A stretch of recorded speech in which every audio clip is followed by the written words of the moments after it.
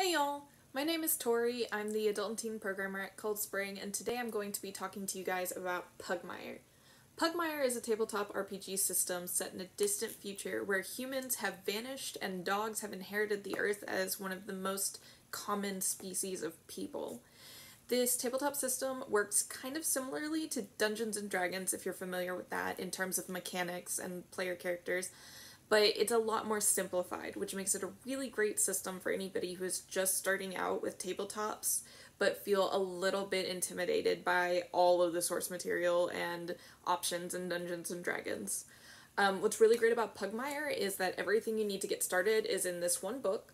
It's got a section for players to learn how to make characters. It's got a section for what this system calls guides, the people who tell the story and take the characters along. And it's even got a system, or it's got the beginning of an adventure in the back. It's really simple, it's really great, and I'm excited to tell you guys about it.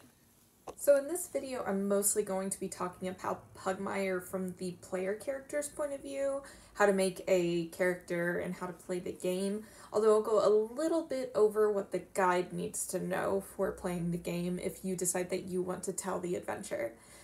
Something really great about the Pugmire book that I enjoy is, first of all, chapters 1 through 4 are about player characters and how to make characters and how to play the game. Chapters 5 through 8 are information for the guide, so things like how to tell the story, here's some information on enemies, here's some information on masterworks, and then chapter 9 is the beginning of an adventure. It's a short little adventure that you can take the player characters on in the beginning. Something I really love about this book is that throughout the explanations of the rules and everything, you have two little guides that help you, Princess Yasha Pug and Pan Dachshund. They'll give you information and examples of what they mean in the rules and how to play the game. But I will be going over how to make a character and then how to go through combat and a little bit about the world building of Pugmire. So to start making a character in Pugmire, all you need are a character sheet, which you can print for free from the Pugmire website. It's double-sided, or it is in the back of the Pugmire book that you can copy it out of if you have the book. You'll need a pencil and a regular set of polyhedral dice that you can get from most game stores. They do recommend having two D20s, but you can totally get by with just one. Pugmire also has some ready-made characters in the beginning of this chapter 2 that you can start playing as if you're not quite ready to make your own character, and they have basically the entire character sheet right here. But we're going to go over how to make one of these characters following the book's guide for making one of these pre-made characters. So Pugmire has a pretty easy step-by-step process for making your character. First, you'll choose a calling, which is what your character does, like in their livelihood. You'll choose a breed and a family, or you can choose to play a mutt. You choose a background. You assign your ability scores based on their breed and mark primary abilities. You calculate the modifiers, stamina dice, stamina points, and proficiency bonus. You write down your skills based on your background and calling, all of the tricks, all of your equipment, your background, and your calling. And then you calculate defense, initiative, and speed, choose your personality traits, and then name your dog and rate their story. We're going to go over what all of those words mean, and we'll start with callings. In Pugmire, there are 6 callings: artisans, guardians, hunters, ratters, and shepherds, and strays.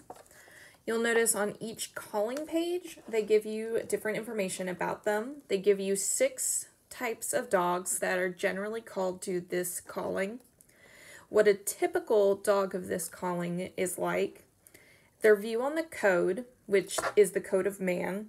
I'll explain that in a minute, and their view on other callings. So this is generally how people from, say, this calling, the strays, feel about artisans. You don't have to stick to any of these feelings. It is totally up to you, but this is suggestions that give you a starting place for what your character is like. It goes through the steps of character creation in terms of this specific calling, and you can roll d6s for any of these that you're not sure about, and then the first tricks that your character will learn based on this calling. So just a quick rundown of each of the callings. Artisans are magic users who have a specific focus, usually an artifact or a masterwork left over from when humans were on the earth. So they cast magic using a special item. Guardians are warriors. They keep the peace. They follow some sort of code, whether it's their own or others. Hunters explore the wild places. They kind of move back and forth between the civilization of Pugmire and the wilderness. So they don't really fit into one specific place.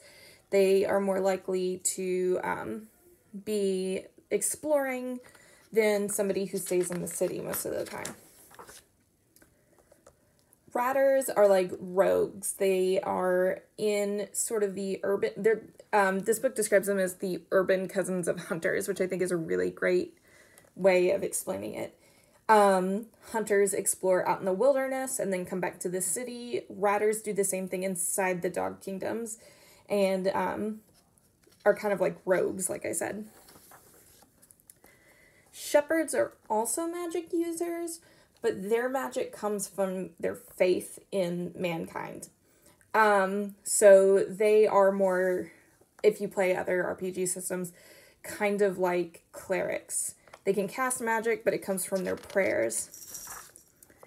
And then strays are dogs that are mostly outside of civilization. They've decided they don't want to live in the city and follow the rules there, so they go off and do their own thing. This doesn't mean that they aren't friendly with other dogs. It's just that they've decided to live outside of the main civilization. The second character trait that you pick out for your dog is its breed. Now, breeds are more like general families of different dogs that have developed similar traits.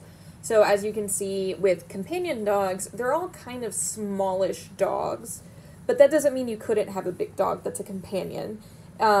These are examples of family names, so like dogs that you could recognize, like a pug or a Pomeranian. But if you don't see a breed listed in any of these, or say you want to play like a German Shepherd who is a companion, you can totally do that. They say in the lore that it's not uncommon for dogs of different families to mix or adopt each other into the families. So we're going to go through, there's 7 different breeds of dogs, and they each have different traits and bonuses. So the first one is companion dogs. They're small and social dogs. They can be found all over. And so like Princess Yasha is from the Pug family, which is one of the ruling families of Pugmire.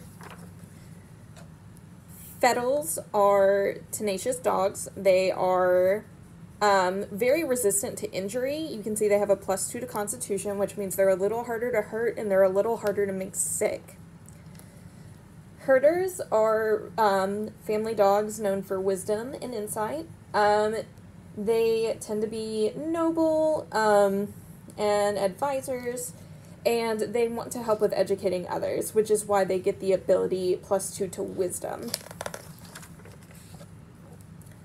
Pointers, they value intelligence over other qualities. They work well with like dogs that use arcane skills, and they are good at solving problems. So as you can see, they get the +2 to intelligence. Runners are really fast dogs. They excel with requiring a keen eye and a steady paw. And they get a +2 to dexterity, so they move around a lot easier than other dogs. Workers are strong dogs. They get the +2 to strength bonus. They work hard, they value strength, they're warriors and builders, and can be a little stubborn at times.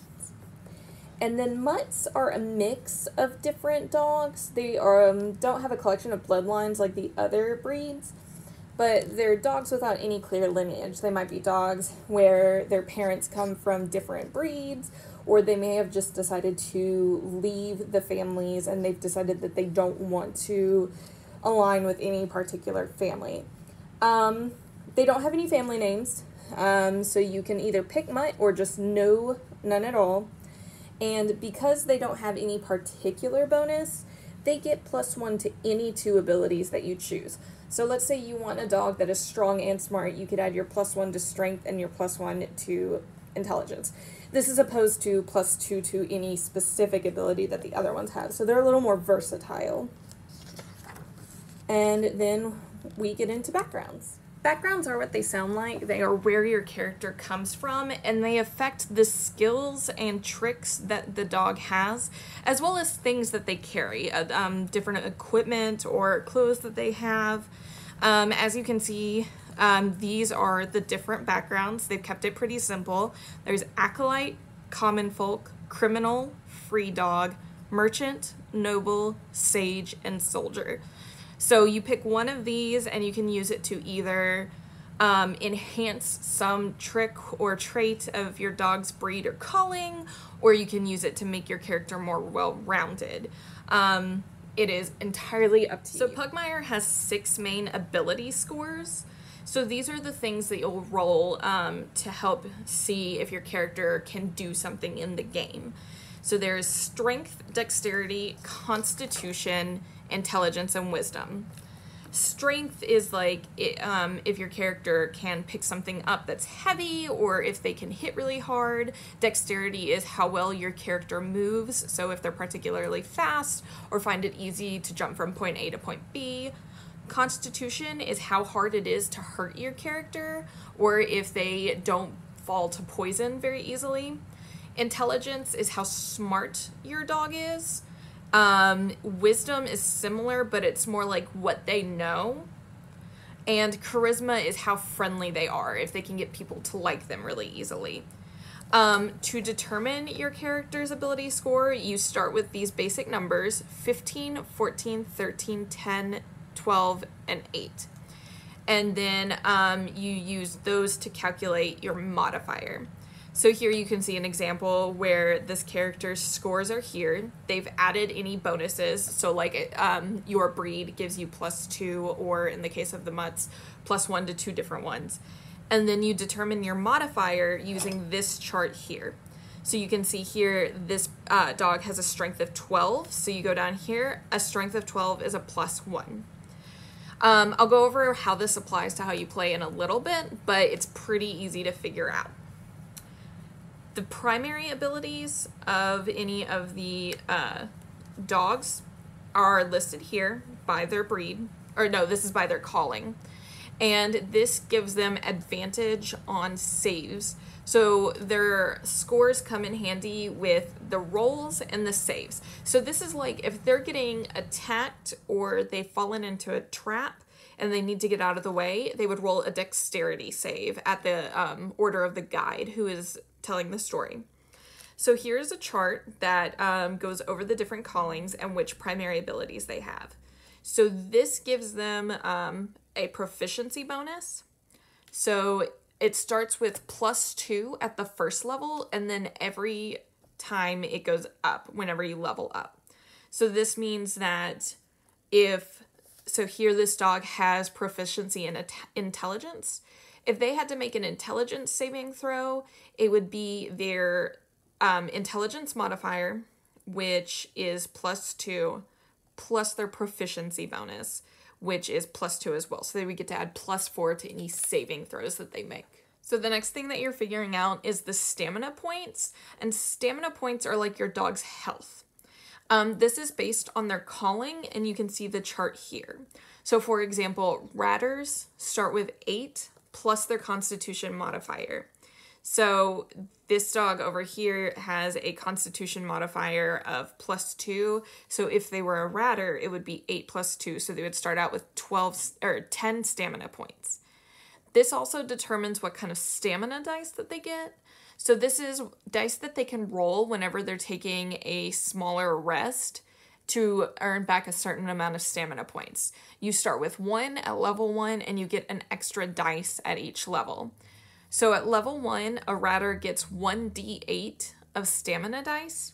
So if they're taking a short rest, they can roll 1d8, which is your 8-sided dice, to see how many hit points they earn back that way. So we talked about proficiency bonus a little bit in terms of saving throws, but your proficiency bonus can also be added to different types of attack rolls with certain weapons or saving throws based on difficulties for spells. This depends on your dog and the different tricks you take, which we'll talk about here in a second. But first we're going to talk about the skills. Skills are things that your dog is good at. They get 2 skills automatically based on the background that you pick for them, and then they get to pick any 2 skill from this set depending on what their calling is. Most of the skills fall under one of these certain ability scores, and they allow you to apply a proficiency bonus to certain situations. So for example, with the criminal background, you get the skill Sneak. Sneak falls under the dexterity ability, and it covers your character's ability to conceal themselves from enemies, slip away without being noticed, sneak past guards, or conceal something on them. So if your dog is in a situation where they're trying to get into a party, but they don't have an invitation, and they're trying to sneak past the guards of the party, if your guide has you roll to see if you succeed in that, you would check for your skills, and you would see that you have Sneak, and then you would get to add your proficiency bonus, which starts at +2 for level 1, to that roll to increase your odds of succeeding. Tricks are kind of similar to skills in that they are things that your dog is really good at. Their special abilities and powers based on your dog's background and their calling and their breed. So certain ones you get easier than others. So for example, here you can see the callings, and they have aptitude tricks that they can learn. You get 1 from your calling and 1 from your breed automatically, I believe. And you can also refine your tricks. So you can see back here, this is the fast talk trick. And when you get it at first, this is the description you'll go for. When you level up, you can choose to refine the fast talk trick, and you can pick one of these effects to refine it. You don't have to go in any specific order with these, you can just pick whichever one you want. And this influences things, like your skills, this influences your roles and your abilities and things that you can do. So now we're going to talk about your dog's equipment. Your equipment is carried in their rucksack, and the equipment that they have depends on their background and their calling. That'll give you an idea of the armor that they have, the weapons that they could have, the amount of money that they have, which money in this game is plastic coins, which is awesome in my opinion. I think that's so funny. And here you can see a rundown of the different types of weapons. There are 3 types of weapons for the most part. There's regular weapons, finesse weapons, and ranged weapons. Regular weapons, they don't have anything specific next to them. They use strength for attack, so you would roll a strength roll to attack. Ranged weapons, you roll dexterity, and then finesse weapons, you can roll either dexterity or strength, whichever you prefer. And those it will give you that detail, like here you can see this crossbow is a ranged weapon. So it'll tell you that here, and then this is how you roll the damage. The damage roll is the dice, and then this is the type of damage. The type of damage is important because certain enemies or characters may be particularly weak to a certain amount of damage or a certain type of damage, or they may be strong against or even immune to certain types of damages. So that helps you determine how much damage the opponent takes whenever you roll. Now that we've decided your dog's background, your calling, your breed, and figured out what kind of items that they have in their rucksack, you can determine your dog's defense, initiative, and speed. Your defense determines how well they avoid being wounded in battle. So this depends on your dexterity, if you have a shield, or if you have a dagger. There are some spells and tricks that can give you a different way to calculate your dog's defense. So there might be a trick that can tell you you can use your strength or your constitution instead of your dexterity. But for most dogs, the defense is going to be 10 plus the dexterity modifier, plus anything else from shield or armor. The initiative determines how fast they enter the fight whenever you're in combat. This will move on a little later because there are certain things that affect it, but for the most part it's equal to your dexterity modifier, so that number that we figured out earlier. And then your speed is how far your dog can move during their turn in combat. So so dogs have two ways of moving for the most part. They can move on two legs, which most dogs can move 30 feet per turn on two legs, or they can move on all four legs. This helps them go a little bit faster, and most dogs can move 40 feet per turn on four legs. Certain types of things like armor can make them move a little slower since it's heavy.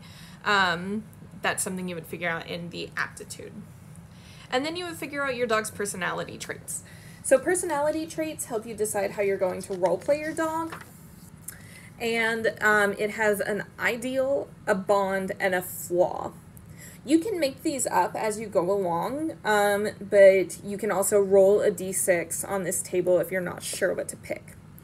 So an ideal is something that drives the dog. It is what they believe in. It might be something like an ethical ideal or part of their belief system. A bond is how this dog connects to the world, like a specific character, a place, or an organization, and it helps motivate the dog, just like the ideal does. And a flaw is some sort of weakness. No dog is without something that gets them into trouble or might hold them back a little bit. So you can choose each of these from these tables or make it up as you go along, and then you pick the name and story. So you write a backstory for your character. You can use the background and the calling and the breed to help influence this, or you can just completely make it up. You know, just depend on asking your guide for approval of anything that might be completely out of whack. But have fun with it and do whatever you want. So just to give you guys an example of how to fill out a character sheet, now that we've talked about everything that goes on it, we're going to follow Princess Yasha's example of how to make a character sheet for her friend Alistair Afghan. This way I can give you guys a more visual understanding of the character sheet and what it looks like as you're filling it out. So first we pick our calling, breed, and family and background for the dog. So here you can see that Princess Yasha has Alistair Afghan. He's an artisan, level 1. His breed is runner. His family is Afghan, and his background is a noble. So we'll fill that up right here. I do recommend filling out your character sheet with a pencil because you're going to be changing numbers sometimes, either when you add a trick or a skill or when you're leveling up. So I'm going to fill that out and get right back to you. So now that we've determined Alistair's breed, family, background, and calling, we give him his ability scores. So Princess Yasha goes over here, her reason for deciding things. So he's smart, so she puts his 15 in intelligence, which you'll put right here. She decides to put his wisdom in as 10 and his dexterity as 8 because he's not very wise and he's a little clumsy. So that's why she decided to use those numbers there. It would help if I put the numbers in the right spot. So they go in the little yellow bubbles.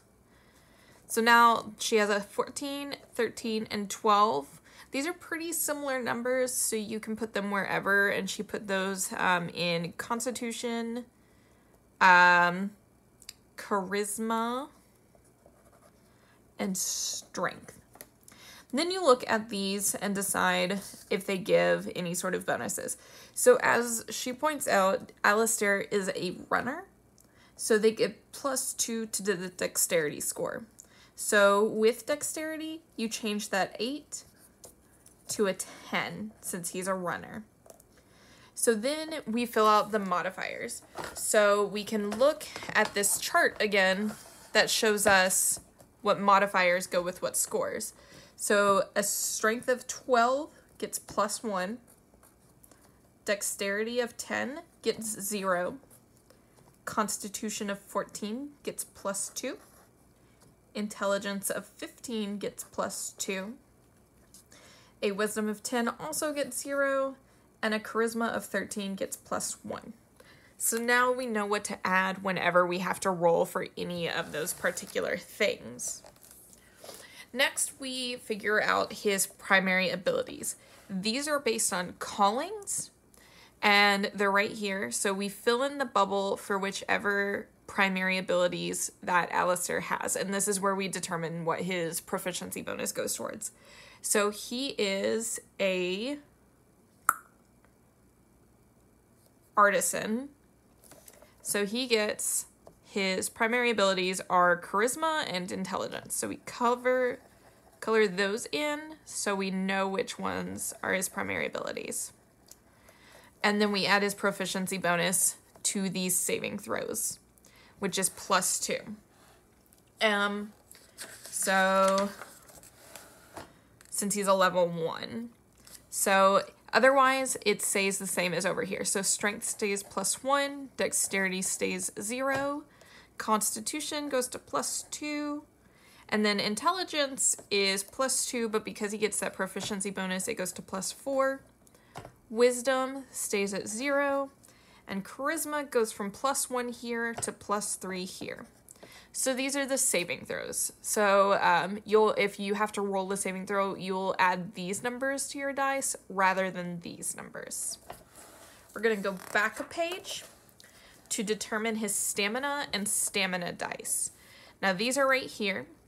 Stamina is based on his calling. So his calling is an artisan. So we go to the chart here. His artisan, it's 6 plus his constitution modifier. So his constitution modifier is 2, so he gets 8 stamina points to begin with. And the way that this works is if he loses any hit points, stamina points, you'll erase this number and add it. So if he gets attacked and loses 2 in the attack, you'll erase this and put a 6. So you know he has a total of 8, but he currently has 6. His stamina dice, which are those dice that he can roll during a rest to regain some hit points, is also a d6. So you'll write that right here. And since he's a level 1, he gets 1d6. And we'll keep going in just a second. So the next thing we're figuring out is Alistair's skills. So these are based on the background and calling. So since Alistair is a noble, he knows about history and is very persuasive. So the skills that he gets is know history and persuade.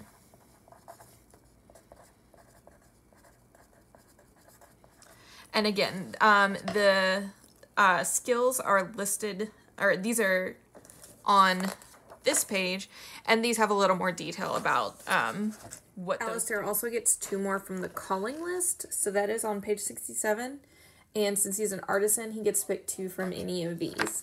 Princess Yasha picked out no arcana and no culture for him, so we'll fill that in as well. So the next thing we pick out is the tricks, which are actually on the back of the character sheet, and Princess Yasha picks these for them. Since he's a runner, he gets speedy runner. Since he's a noble, he gets good breeding. And as an artisan, he gets simple weapon aptitude and light armor aptitude. And then you can choose between encouragement and focus magic based on his background. Yasha decides to do focus magic, which helps you pick out spells, which we'll do in a minute. And then she suggests writing down the page number for each of these since they do different stuff. That way you don't have to memorize them or write it all down. You can reference at a different point. You can totally just write them down either on here or on note cards or in a special notebook so that you don't have to flip back and forth through the book all the time. So we're going to write those down and then get back to his equipment. So now we're back on the front of the sheet and we're going to go over his rucksack and equipment. So as you can see here, it's determined by his calling. So he's an artisan, so he gets certain things based on that, and his background. So he's a noble, and he gets certain things based on that. And here is the list. These are all back on the other pages about the backgrounds and nobles, and each one gets different things. This is also where you would find out what type of armor he's wearing, and so if that affects his movement and his defense and things like that, which we'll do in a second. And it's also where you figure out if he has any weapons. So he gets 1 weapon, and he one simple weapon. So she picked a dagger for that. So that's where you would add that up here to the attack roll and things. Since he's a magic user, he won't be using it very often, but it's still good to write it down just in case. So I'm going to fill those in, and then we'll go over his defense, initiative, and speed. Really quick, before moving on to the defense, initiative, and speed, I wanted to point out money. So as you can see with Alistair's, he has many plastic coins. Most backgrounds will let you know if you have few, some, or many plastic coins.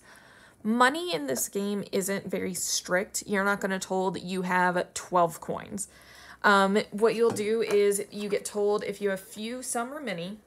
And then in any situation where you're buying something or trying to trade for something, your guide can either decide that you want this thing, it would be kind of expensive. Because you have many plastic coins based on your background, they decide that, yes, you can afford it, you do get it. Or they may have you roll. It's up to the guide, and you as the player and the guide can converse about these things. You can tell why you think that you should be able to get it. They can tell you why they don't think or they do think. But that's how money works in this game. It's a lot less strict than you have so many coins, and this means you can buy things worth X amount. So to determine his defense, we look at the items he's wearing and the skills that he has and the tricks that he has. So on the other side of the page, he has the light armor aptitude, and he is wearing light armor. So his defense will be 11 plus his dexterity. Now he's not very dexterous, so he doesn't get any extra. So his defense is just 11. Initiative is, like I said earlier, what order people get to move in combat. You will roll a d20 and add this number to it, and then the guide knows who goes in what order. And it is just your dexterity modifier. So once again, Alistair is not very dexterous. His modifier for initiative is 0. And then his speed is determined by his breed and his armor. So because he's a runner, he's a little faster than most, and because he's wearing light armor, it doesn't weigh him down. So based on his runner background, his speed on 2 legs is 35, and his speed on 4 legs is 50. So you put 2 legs on top, 4 legs on bottom. After this, you're pretty much done with the scores. I've still got to fill in my dagger over here. And then you would pick the personality traits. And then we're going to pick magic, and I will explain how magic works in this game. So to finish out Alistair's character sheet, we need to pick spells for them. Spells are on the backside of the page. We need to figure out how many spell slots he has, and then pick the spells appropriate to his background, or to his calling. So there are 2 different kinds of spellcasters in Pugmire. There are artisans like Alistair and Princess Yasha, and then there are the shepherds, which are the ones that cast their spells based on their faith in man. You determine spells by it's 2 per level plus the Constitution modifier. So Alistair is a level 1, so he automatically gets 2 spell slots, and then his Constitution modifier is 2. So he gets 4 spell slots. So each spell costs a spell slot whenever it's cast, unless it is one of the 3 basic spells that they automatically get when taking the aptitude that the trick that they need to be able to cast spells. So we'll go through and look, and here's a list of spells for artisans and a spells for shepherds, and then it has the descriptions in alphabetical order. So the basic spells that he gets as an artisan are Elemental Ray, Magic Paw, and Smell Magic. And then as a level 1 character, he gets to pick from the level 1 spells. And he picks, I think, 2 spells. Yeah, 2 first level spells. And then you'll write them here, and along with either the description if you want to write it down, or the page number that the spell is on. So I'm going to fill that out. So when a magic user levels up, they can take more spells, like up to 2 per level, or they can refine the spellcasting trick that they took, or take more spells at the next level. So for example, if they get to the 2nd level, he gets 2 new spells, and then they can use the improvement to refine his focus magic trick. So that's how he casts his magic, with the focus magic trick. And then when he reaches 3rd level, you could potentially refine the trick so that he gets to take 4 spells, not 2. However, because he's level 3 and you've refined the trick for more spells, not higher level spells, you can only still pick level 1 and level 2 spells. Now that we have finished Alistair's character sheet, which I forgot to fill in the proficiency bonus, which since he is a level 1 character, he gets +2. But now that we've finished his character sheet, I'm going to go over really quick the mechanics of the game. There are 3 main roles in a game, at least as far as the D20 is concerned, which is the 20-sided dice. There's the attack rolls, there's saving throws, and there's ability checks. So your ability check will be something like, you tell your guide that you want your dog to try to climb a wall. Your guide might try to tell you, roll a dexterity check. So you would look at this number here, and using Alistair's character sheet, he doesn't have very good dexterity. You would look at your skills. Nothing here really helps him with his dexterity. And you would look at his tricks. None of this really helps him with his dexterity. So you would just roll your D20 and add 0. So your guide will pick a number in their head. Let's say it's a pretty easy wall to climb. There's might be some problems, but it's not too terribly difficult. So your guide might have a number in their head and say they have to roll a 10 or higher to successfully climb this wall. So you would roll. So Alistair rolled a 6 plus 0 as his dexterity modifier. So because the difficulty was 10 and he rolled below that, he fails the check. Now if he had rolled a 14, that would have been above the difficulty and he would succeed in climbing the wall. There's 2 other things that are important when rolling. If they roll a 20, regardless of what they add to it, it's considered an automatic success. This game calls it a triumph. If they roll a 1, that is an automatic failure. This game calls it a botch. There may be special things that happen if you roll a 20, and there may be damage or things that go terribly wrong if they roll a 1. But regardless of modifiers, they could, if it's a 10, and even if your character has a +10 modifier somehow, if they roll a 1, they fail. The next one is saving throws. These are usually rolled in response to an attack. So for example, Alistair has a spell called Thunder Wave. When he is attacking with Thunder Wave, his opponents have to roll a Constitution saving throw against Alistair's difficulty. So his difficulty is determined as 8 plus his spellcasting modifier. So as a shepherd, his spellcasting is, I think, let me see.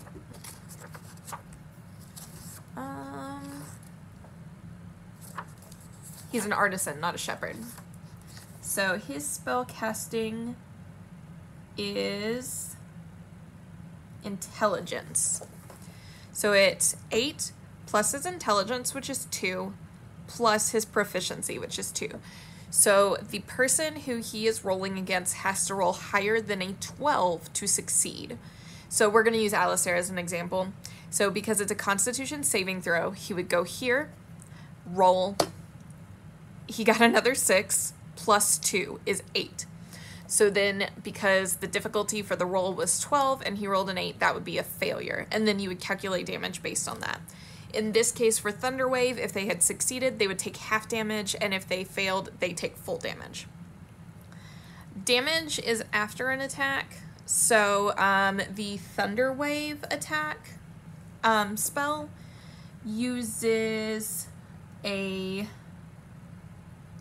2d8s. So d8s are these dice that look like little diamonds. They've got 8 sides. And so at a failure, he takes full damage. You roll it twice. So that is 7 and 5. So that is 12, which is a lot of damage. The last roll that we're going to go over is an attack roll. So this would be something like with a weapon or certain types of spells might require this. And it is a d20 plus whatever that thing uses to attack. So we're going to use Alistair's dagger as an example. So his dagger uses strength as a modifier because it's not a finesse weapon. So his strength is +1. So he'll roll a d20 and that is a 16 plus 1. So that's a 17. And then he would compare it to the person he's attacking's defense. So, for example, if the person he was attacking had the same defense as him, a 17 is higher than an 11, so it would hit. And then you would roll damage. So daggers do 1d4 damage. And d4s are these little triangle-looking ones. So you would roll 1d4 plus 0. So it rolled a 4, so the other person would take 4 points of damage.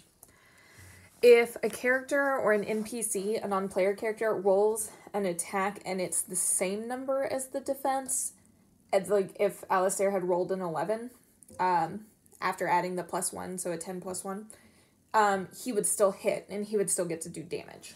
The very last thing I'm going to be talking about in terms of mechanics for player characters is what to do in a round of battle. So when characters enter battle, the first thing that the guide is going to have them do is roll initiative.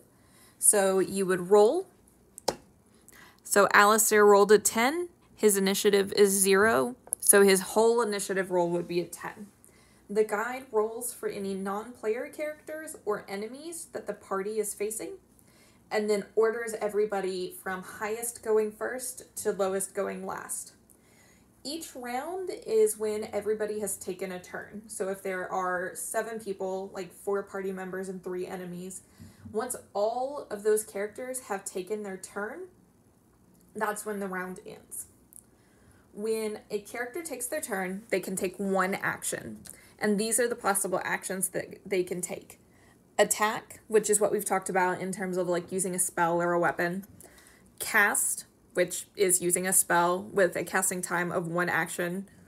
Change, which is replace 1 item in their paws with 1 in the rucksack. So let's say they're holding a dagger, but they actually want to be holding their sword. That takes an action, so that takes a full turn. They can defend, which means that all attacks against you are at disadvantage until your next turn, which means disadvantage and advantage is something we haven't talked about a lot. You would roll 2 d20s or roll the same one twice. And if you have advantage, you would take the higher number. And if you have disadvantage, you would take the lower number. So if your character takes the defend action, then any time an enemy attacked your character, they would have to roll disadvantage. So that was a 7 and a 12. They would have to take the 7 for the attack, which makes them less likely to hit you. You can disengage, which means moving away from the enemy without them getting to attack you for moving away. You can help an ally, which means that they get advantage on their next roll or ability check before your next turn.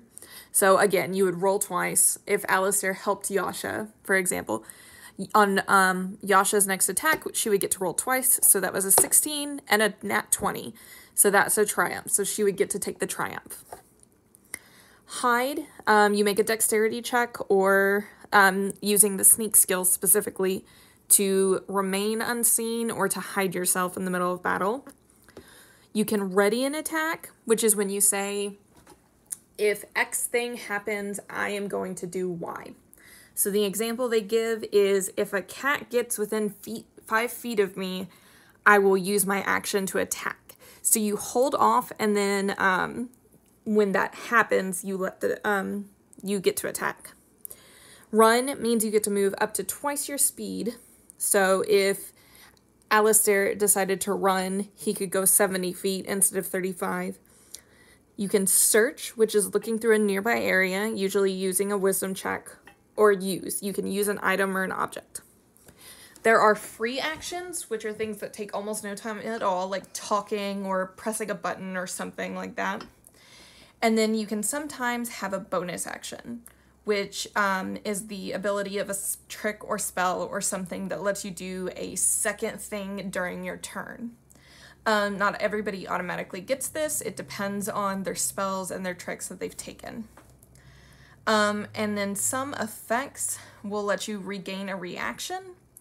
So this is like after they've taken their turn, before their next turn. So this is like if you are standing here and an enemy is standing here and they try to move away, you get to do an attack of opportunity. That is a reaction. So those are those are the important parts of combat. And your guide will do the rest. Now that we've created the player character and we've gone over things like the rules of combat, I'm going to very, very quickly go over the world of Pugmire. This is in the section for guides. So this is more for the person who is telling the story and leading the party than the people who are playing the game exactly. So, like I said at the very beginning, Pugmire is set in a world where humans, for whatever reason, have disappeared. You can decide what that is, you can let it stay a mystery, it doesn't really matter. And since humans have disappeared, there are several species of animals that have been what the dogs called uplifted.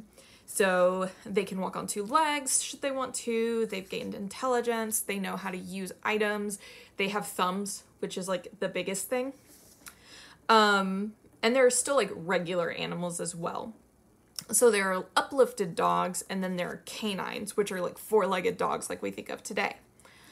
So in this game, there are dogs, which are the main player characters of Pugmire. There are cats, rats, lizards, and badgers. Now the fun thing about Pugmire, there are additional books that you can get called the Monarchies of Mao, and that is where you get to play as cats. And Monarchies of Mao and Pugmire work together. So if you want to learn how to play as a cat, you can do that with Monarchies of Mao and then use it in a Pugmire campaign. So these 5 different animals are the main things that your characters will be interacting with. This goes into the different types of interactions they may have. And then there are also monsters, which are things that are deformed or things that are terrifying creatures that might attack, and then demons in the unseen.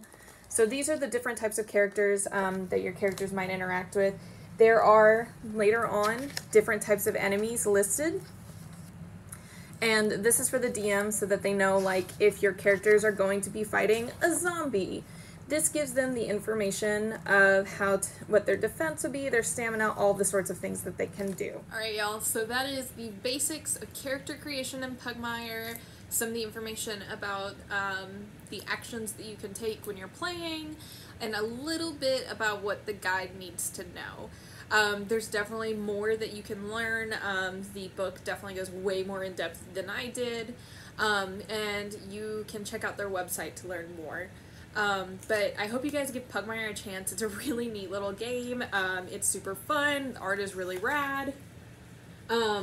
So yeah, so I hope you guys figure out a dog that you would like to play, find yourself a guide in a party, and get around to playing. Alright, you guys have a great day.